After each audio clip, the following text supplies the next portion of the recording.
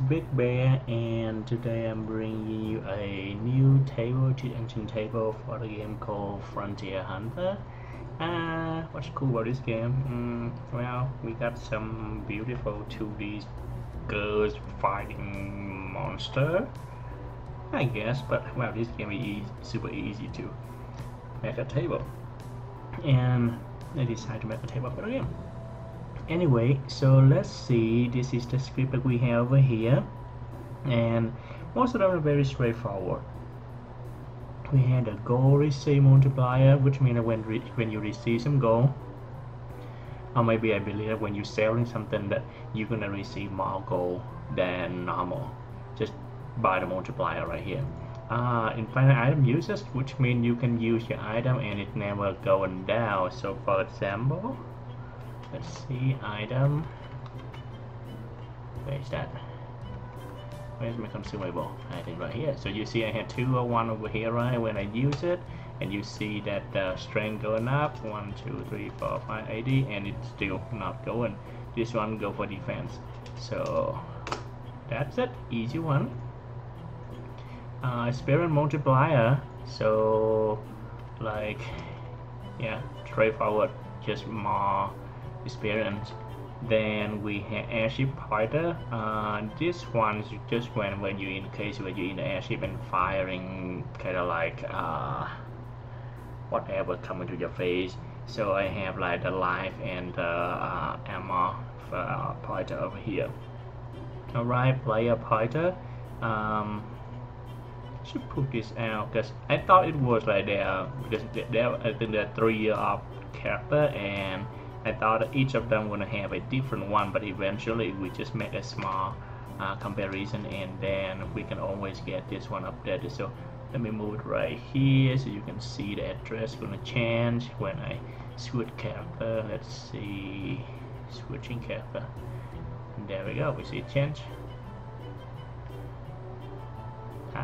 Like that. So this one is CBC, and when I switching back to Erza, I wait a little bit and it switched to DAC. So that is the change. It changed through your current character. Anyway, let's see, that should be it about the table. Now if you just here for the table, then that's it. If for whatever reason the table not working for you, okay, so I'm going to show you how I looking for some of the value in here, how to update in this script. So first of all, we're gonna have the player pointer here. To update this player pointer, it use the mana. Okay, so what I'm gonna do here, let's say, let me switch back to the other girl so I know how to do it. Let's see, I'm using her energy to looking for the value. So first of all, we go to float, and we have 112 over here, so first scan 112. Alright, now I make it change, let's see, to, how do I, there we go. And now I do a scan, come on. There we go. So it decreased, and now it increased. Right, keep increasing. Okay, so just keep find the energy or the health value. I use the energy because it's easy. At the beginning of the game, you do not really see a lot of monster, and you just using your ability to get the energy going down. So it's right here. Right, once you get the energy, right click on it and say find out what drive to this address. Okay, click on that and click OK, and boom, you're gonna see this. Okay, now we stop right there. We only need one of the two. So when you click on this, you're gonna see down here is the name of the kind of the function that we looking at, and you go to my script here, right, you compare this thing, and you're gonna see, let's see, this kind of the same spot over here, but you see that my script is somewhere we're going down here and go to the part injecting here, you see that I see character state component something about C plus CB. Okay, so you will see that it's right here, right? And then you click on show disassembler. Okay, and we bring the memory viewer here. Then when you are here, you click on tool and then auto assemble. Auto assemble, bring it up, template, AOB injection, click OK, click OK. Alright, let's see, now we have this one here, and alright. So now we make a comparison first. Okay, let's assume the game changing and you will not find this you know, like chain energy plus CB here. You might get something like plus FFF something, right? So we gonna kind of like do both. Okay, show this assembler, auto, let's see, AOB injection, and then we have this. Alright, so now we have two. Okay, because this one is below, so I put it a little bit lower so that we know where we're looking at. And then the job right now is we're looking for which one is the right one. Okay, so we go down here and then we look at this part right here to see the pattern in here. So let's say we know that this is the wrong one. Let's take a look in there. Okay, first of all, comparing the code over here, code right here. So on both sides we see the code are exactly the same. So well, then we're gonna use another one. Now we're going down here and see the pattern down here. So the pattern over here, I have like move, convert, move, right, something, then convert, convert, add. Over here we have like move, move, move, move, convert, convert, move. So you see the pattern before the injection point are different.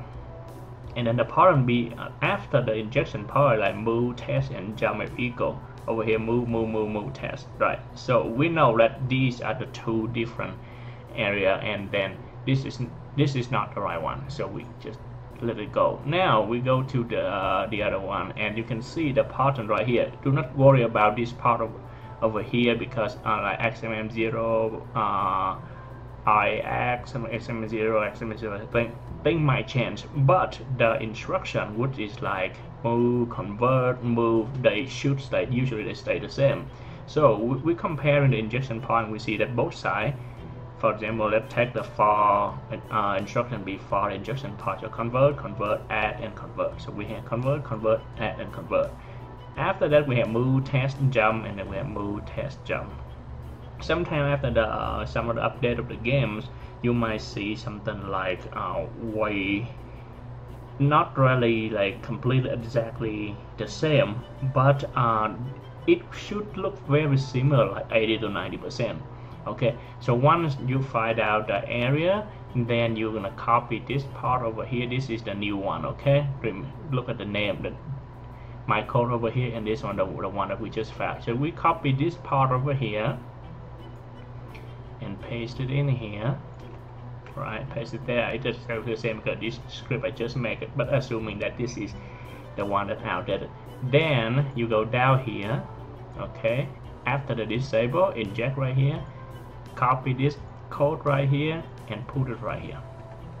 Alright, now we go to the inject. We double check both sides. Alright, right above the return we have jump new mem and jump new mem. Not 3 is good here. We double check the code here. So the code on this side is the same with the code on this side. Okay, now we got the right spot. Let's click OK. And that's how you updating the script. I got too many tables. Remove that. Where's my JIT engine? Right here.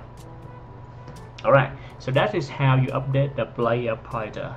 And the player pointers is from that you can do a lot of things, but right now I'm gonna use that to update the Exp Multiplier. So activate that one, wait for it to update the value, and going down there should be that experience right here. Okay, so we had experience right there. You right click on the experience, and find out what drive to this address again. Alright, most of the script in this table using the right, because it's easier for to find code that way. That after 2 hours working with this one I figure out. So just put it here so we can see. Alright, we take a look here. Okay, and let's find something to change our experience value. There we go. So now, oh sorry, not good, because I'm already put it on this one, so it's not gonna find the right one. So assuming that experience not working, we right click on that again and then find out what drive to this address. Alright, let's see, there we go. Okay, so I just increase my experience, right? Then you click on that one. This one there's only one instruction. Okay, so you just click on that, show this is this assembler, then click on that one to auto in assembler, AOB injection, and you go to the experience multiplier script. So again, you don't want to comparing both sides again to make sure that everything looks good. So this part right here, the injection here, the area around it should look very similar to the area around my code over here, excepting like these opcode and register over here. Just the instruction, if they look the same, then they are good. Alright, then the same thing with the other one. We copy this one here, and something wrong here. Well, it doesn't matter, we just put it here. Okay, and then we do this, copy this one here, copy this one here. Okay, and let's see what else do we have. We double checking the inject over here right above the return. Both sides look the same. Okay, then we compare the code here, both sides look the same. Okay, and that should be it. Alright, then you, if this one are different, then you have to copy the thing from here and paste it here.